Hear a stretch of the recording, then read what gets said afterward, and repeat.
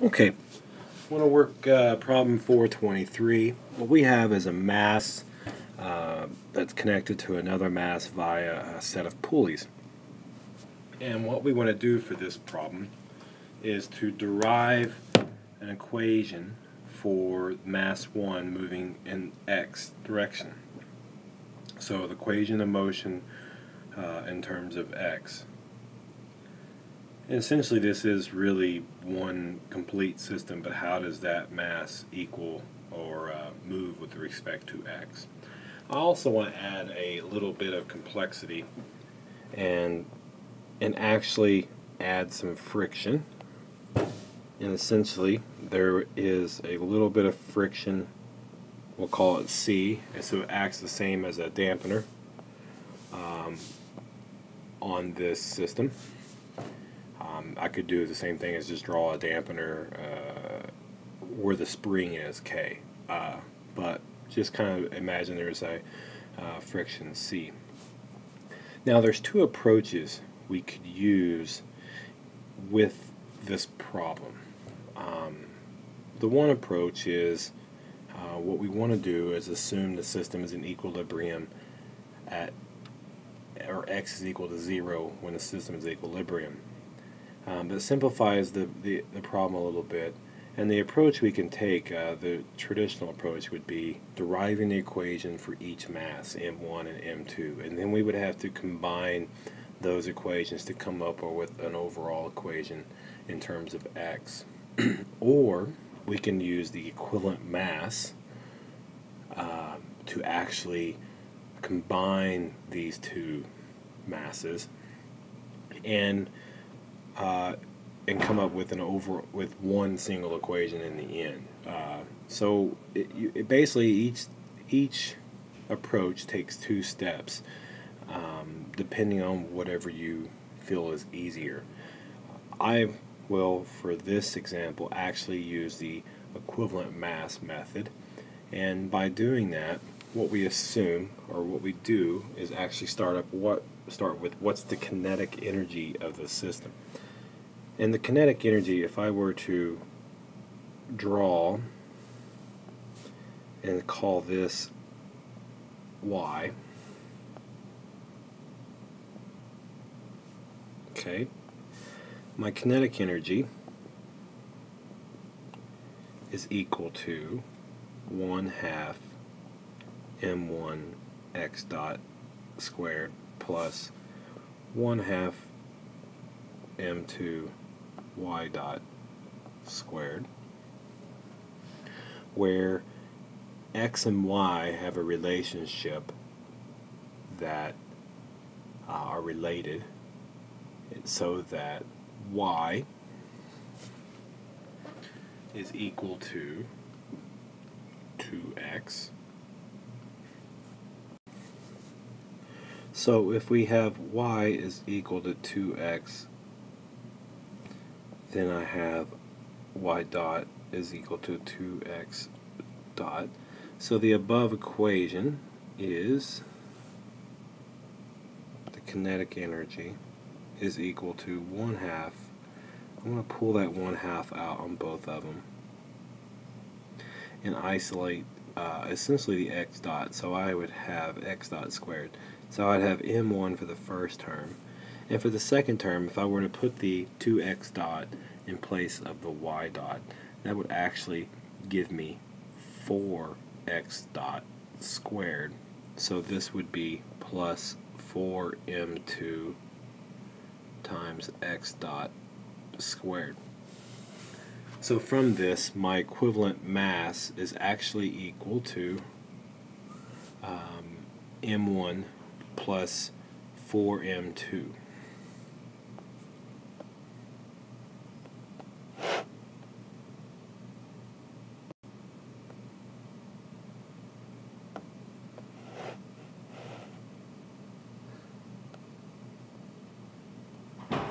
So that my equivalent mass ME is equal to M1 plus 4M2.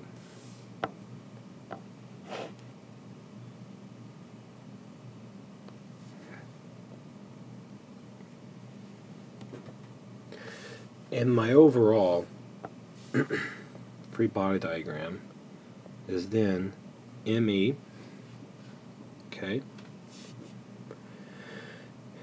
and since I don't have to worry about gravity because I assumed x is equal to 0 at equilibrium, therefore the spring K is absorbing the gravity M2, okay, so the forces I have, if I were to pull ME to the right, I have a force of Kx from the spring and a force of Cx dot from the dampening or friction. So this is my free body diagram. So if I write the sum of the forces in the x direction, I would get ME x double dot, mass times acceleration, and my forces, I would have a negative Kx and a negative Cx dot. So the overall equation is MEX double dot plus Kx plus Cx dot. I kind of put them out of order there. And that is the ordinary differential equation, or the equation of motion for this system. There is no external input. Gravity was a conservative force that was counteracted by the spring. So this is the resultant ordinary differential equation. Now we'll look at the other method. I'll just start over here. And we have essentially just a drawing again, cleaned up. And with this method, what we would do is looking at the free body diagram of basically the pulley M1 and M2. So you'd have three. So for M1, we would have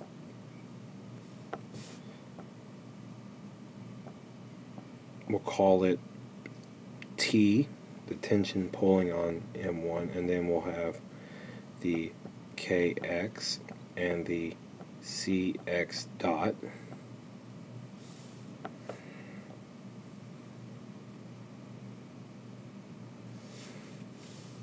And the equation for this, the sum of the forces in the x direction, is equal to M1 x double dot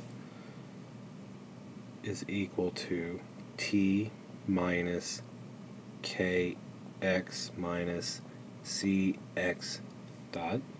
So that is our first equation. Now we need to solve for T here, and if we were to look at the pulley, we have T pulling on the left of the pulley, and then we have T divided by 2 on the right hand side of the pulley.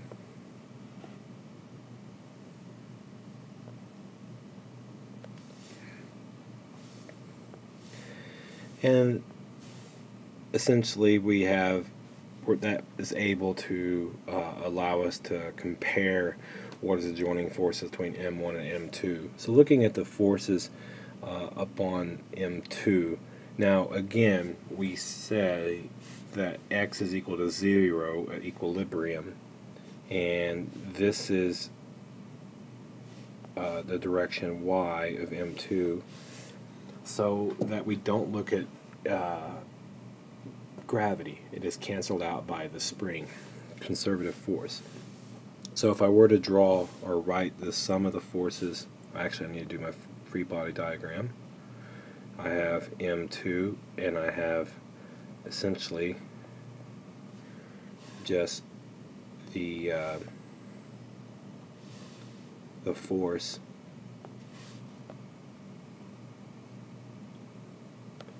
T over 2 times M2, and that would give me the equation where the sum of the forces in the y direction is equal to m2 y double dot, which is equal to t over 2.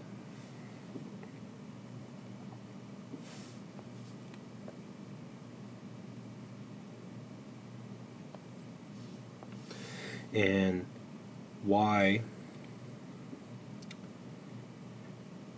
is equal to 2x, therefore y double dot is equal to 2x double dot. So if I were to plug that in,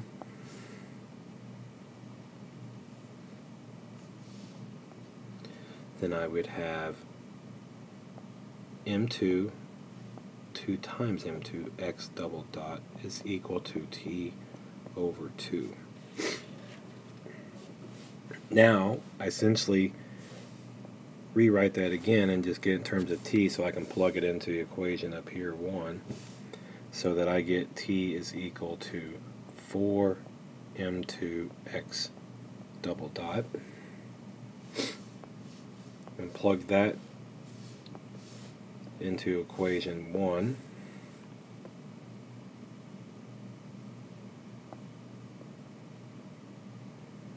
So that we get m1 x double dot is equal to 4m2 x double dot minus kx minus cx double dot.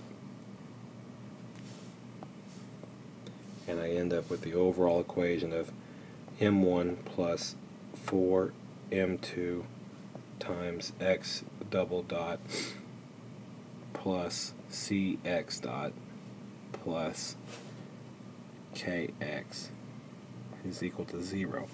And this is the same equation we had earlier, except for we had me in here, and that is me as we found it by using the equivalent mass ratio.